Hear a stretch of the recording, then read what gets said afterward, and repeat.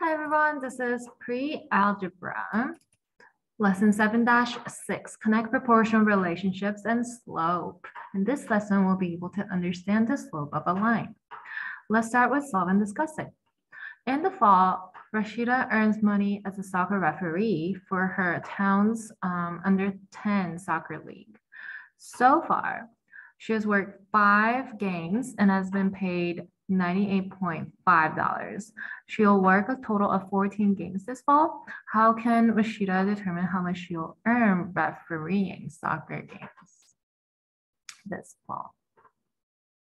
Okay, so look for relationships. How is the number of games Rashida works related to her earnings? So let's start with identifying some important information. So under 10 soccer league, is that important? Not really. You just know that it's a soccer league that's for kids under 10, okay? But she's worked 5 games, so that's important. It's been paid $98.5, and she'll work a total of 14 games this fall. So every game, how much does it cost? How much does she earn every game is the question. So X could be the number of dollars she earns per game. Okay, so how can we write an expression? 5 times how much she earns per game should be 98.5. So we can figure out that X is going to be 98.5 divided by 5, right? So X is, let's see, 98.5 divided by 5 is 19.7. So how much will she earn refereeing soccer games? 14 soccer games this fall. So 14x is going to be your answer, right? So 14 times 19.5 is the total amount she's going to earn this fall, which is $275.8. She will earn $275.8 for 14 games. Okay, that's what it means. All right, so just like this, it's easier if you set up an expression, solve for the variable, and figure out the information. Focus on math practices. However, Rashida's earnings change if she were paid by the hour instead of by the game. So what if she earns money every hour instead of a fixed price for the game? Well, we don't know how much money she's going to earn per hour, like how it's going to change, but how do you know it's going to change? Well, we know that the amount she earns could change from game to game because every game could be different hours that she works, right? But soccer games usually last about the same amount of time. So it might not change too much, but it does vary. Okay. All right, next page, example 1. We're going to think about slope today. So think about what's slope, understanding slope in example 1. Maya and her father are building a tree house. A roof will have a 9 to 12 pitch. That is, for every 12 inches of horizontal distance, the roof rises 9 inches. So every 12 inches, roof rises 9 inches. How can Maya determine the height of the roof at its peak? So 12 inches is equal to how many feet? 1 foot, okay? So that's gonna be 1 foot per 9 inch. So 6 foot means how many 9 inches do you have? 6, right? So 12 times, wait, no. 6 times 9 is 54. So that's 54 inches that you need to go up. What's 54 inches in foot?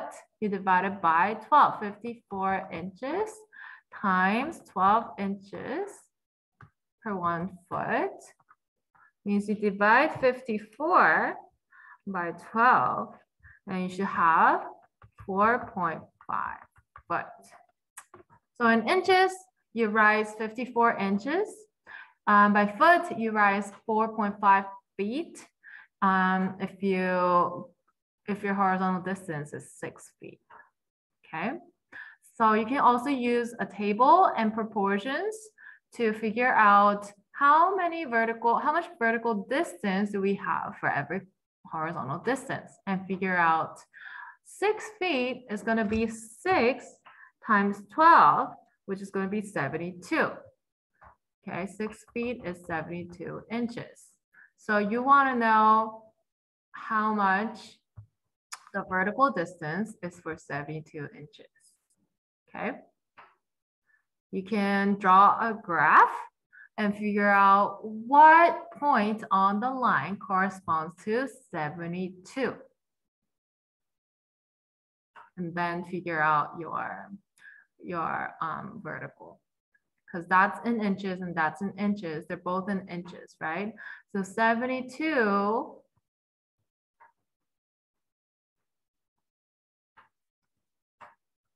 so that's by 6, right? So that's 54 and then 66 and 72. So 72 is gonna be this point. And that's also 54. So this point is 72, 54. So that means for 72 inches horizontal distance, we rise 54 inches vertically. Okay, so that's what we figured out. But looking at the graph, it's much easier to just to figure out a point out the point and interpret.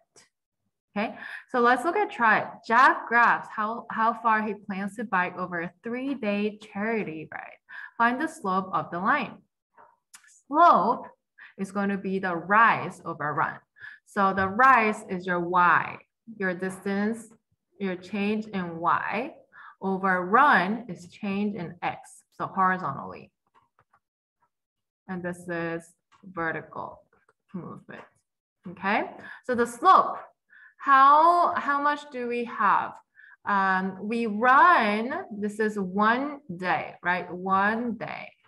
And then that's how much? From 60 to 90, how much did we rise up? Plus 30, right? Plus 1 day, plus 30. So rise is 30 miles per 1 day. So the slope of the line here is just simply 30, okay? That's our slope, the rise over run, okay? Even if we count these two points, we rise up. Let's use a different color, okay? If we choose these 2 points and count the slope, it should be the same because we rise up 60 miles per 2 days.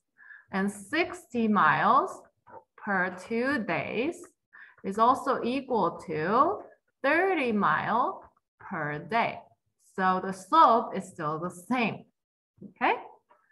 So convince me, how do the unit rate and constant of proportionality relate to the slope of a line? Do you remember the unit rate, the constant of proportionality? The constant of proportionality K is in the equation y equals kx, where this is your slope. The unit rate is your your rate when your denominator is equal to 1. So unit rate and constant proportionality together makes a slope as well. The values are the same. So they're all different names for the slope. Does that make sense?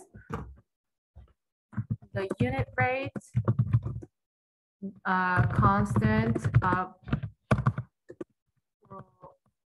the unit rate and the constant of proportionality are all different names for the slope. So the values are okay.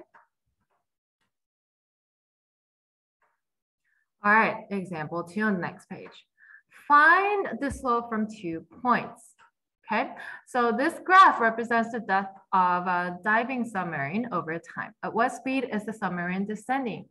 So your time is in minutes. Every minute you're descending, how much is what you are trying to get. That's your slope, right? Every unit for vertical unit is -100. That's -300, -500, and so on. So the slope is also, it is also figured out by 2 points. You have a slope equation. If you have 2 points, x comma y, right? And x comma y. We can differentiate these 2 points by putting a name on it. This is the first point, and that's your second point. Then you can subtract the y values so that we get the difference between the y values and get the vertical distance, right? Y sub 2 minus y sub 1 is the difference between these 2 points. So this y sub 2 is the vertical distance of y sub 2 is this one, right? Of this point. Minus the vertical distance of this one gives you this one, right? Y sub 2 minus y sub 1. What about the horizontal distance? Same thing. The x sub 2 is the horizontal distance from 0 to this point, right? Minus x sub 1, 0 to this distance, is your horizontal distance between these 2 points, x sub 2 minus x sub 1. Does that make sense? So if you have any 2 points, you can subtract the y values and the x values to get the slope. And your y values go up, your x values go down, okay? It's a very common mistake that you look at your point x comma y and put x on the top, y values on the bottom, but no, it's the other way. Always remember, slope is rise over run, vertical over horizontal, okay? So -800, this is 10 comma -800. And this point is 5 comma -400. So we're going to subtract them. -800 minus -400 is -800 plus 400. So that's -400. Then 10 minus 5 is in the denominator for your x values. You get 5. If you simplify, -400 divided by 5 is -80. So the slope of the line is -80. Okay, the submarine is descending at a rate of 80 feet per minute. So if you look at this graph, it looks like your point could be -100 per minute. But if you follow this point, it doesn't exactly go with that slope. Okay, as your slope, if your slope looks similar here, it doesn't mean it's going to continue that rate. You need to look at the other points on the line as well, okay? So please be careful. The most exact way is to find out 2 exact points and figure out the slope using the slope formula, okay? So this is when the slope is negative, -80. How do the x and y coordinates relate when the slope is negative? It seems like as time goes, the further the time is, your y value, your depth decreases, right? Because submarine is going below, down, right? If your slope is positive, as x increases, y also increases. It goes up together, okay? But when your slope is negative, that means as your x increases from left to right, your y decreases. They're a different direction, okay? So let's write that down. As x increases, y values decrease. Okay. Example 3, interpret slope. The graph shows the distance a car travels over time. Find the slope of the line. What does it mean in the problem situation? So after you find the slope, we're going to try to think about what it means. Okay. So let's figure out the slope. First, we're going to figure out the vertical over horizontal, right? Slope is vertical over horizontal. So the vertical distance is 220 minus 110. Okay, this is 220 minus 110. 110.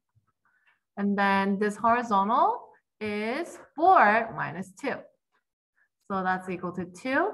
And this is equal to 110. So 110 divided by 2 is 55. The slope of the line is 55. What does that mean? Your horizontal distance represents distance in miles. That's vertical. And horizontal distance represents time in hours, right? So this is miles over hours. So that means 55 miles per hour. Okay, so the car travels 55 miles per hour is the complete interpretation of your slope here. Okay, good.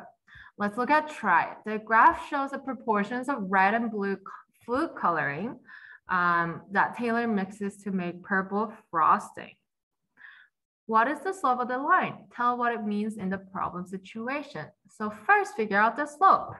Your slope is the difference of y over x. So your y value, your vertical distance, is going to be 70 minus 35, right? Your y values. And then your horizontal distance, this one, is 50 minus 25. That's 50, right? 50 minus 25. That's equal to 25.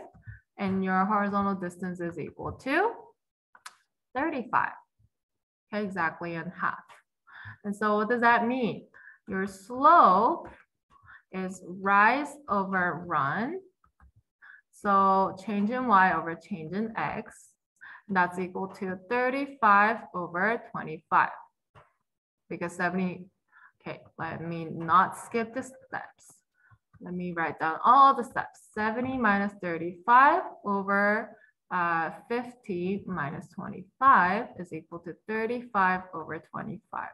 Okay, and then you simplify 7 over 5. Your slope is 7 over 5. And so that means, how do you interpret the slope? Number of blue drops per number of red drops. So that's number of blue drops per number of red drops. Wait, no. Your vertical is number of red drops. So number of red drops, 7 red drops per number of blue drops, 5 blue drops. Okay, let's summarize and write it down. The slope is 7 over 5, or 1.4. It means that for every 5 drops of blue food coloring, Taylor adds 7 drops of red. It could be the other way, okay? It means that for every 7 drops of red food coloring, Taylor adds 5 drops of blue food coloring, okay?